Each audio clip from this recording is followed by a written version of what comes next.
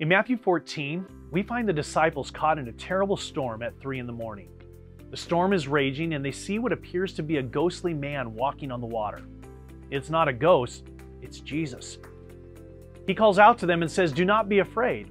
And it's Peter who responds, "Lord, if it's really you, tell me to come to you and walk on the water." Jesus' answer, "Yes, walk out to me, Peter." And so Peter starts walking. Can you picture those first steps? Were they taken nervously, quickly, or strongly? I can't wait to see the replay of that moment in heaven one day. But at some point, Peter's eyes shift from Jesus to the wind and waves. And this is where reason and logic become like an anchor to faith, dragging Peter down.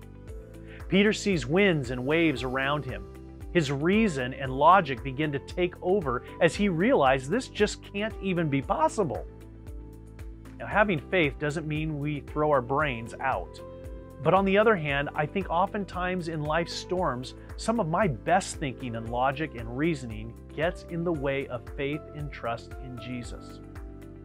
When I feel the water splashing over my feet or the wind blowing me back, I start to reason that these steps and the miracle pathway through the storm are too good to be true. And about that time is when I find that the water is now up around my waist.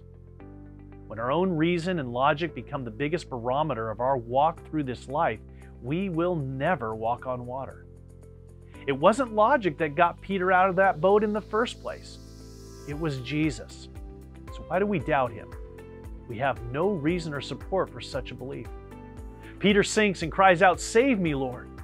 I picture him taking a big breath as his head goes under and his hand strains up.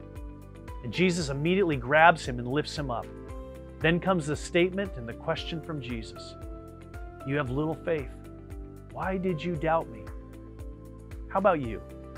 Is the water beneath your feet right now, or are you just keeping your head above the waterline? Keep your eyes on Jesus. He won't let you drown.